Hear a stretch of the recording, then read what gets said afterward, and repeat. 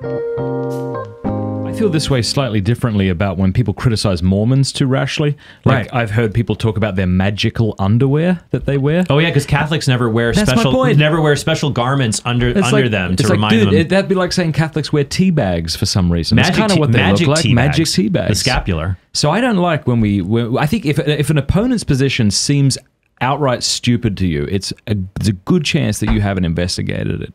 Yeah, I mean, the variant to that, and someone who follows Chesterton more would be able to correct me on this. I believe it's called Chesterton's fence.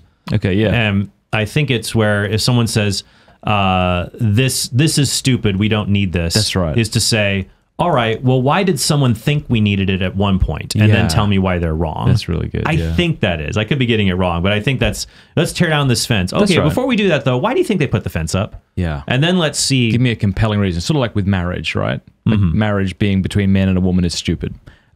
Well, tell me why. Why'd we come up with this? Yeah.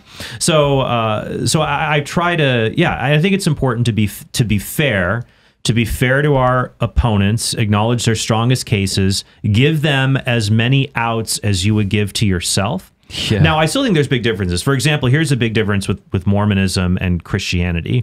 If you take the Bible and you give it to a Jewish, a Christian, and an atheist scholar, they'll take the New Testament or the Old. They'll be able to tell you the rough area where those events took place. We have enough archaeology that at the very least, the Jew, the Christian, and the atheist can say, these events allegedly took place here. And the atheist or the Jew might deny some of the miracles, right? Like the miracles of Christ or any of the miracles. Like maybe the miraculous stuff didn't happen, but yeah, this is where Jericho is, this is where Jerusalem is. It all happened around in this area, basically.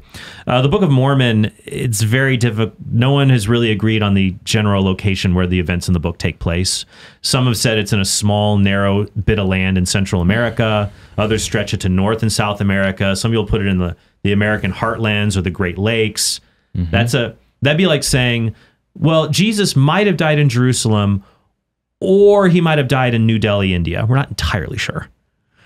So for me, that's a big difference there. But I think it's important to assess the cases fairly. But even in doing that, I still go back to the original question from a while ago. Yeah.